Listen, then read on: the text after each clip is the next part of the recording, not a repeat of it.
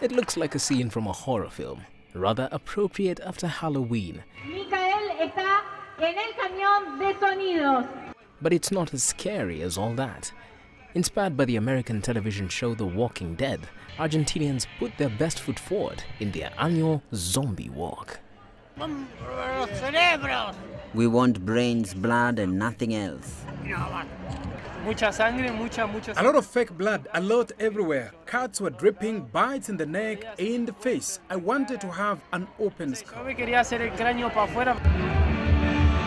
But if walking around like a shambling corpse isn't your cup of tea, remember it's for a good cause too. Not only is it meant to encourage better social awareness, this year also included a food drive for poorer communities in Buenos Aires. Here's hoping that brains weren't on the menu though. Leslie Marungu, CCTV.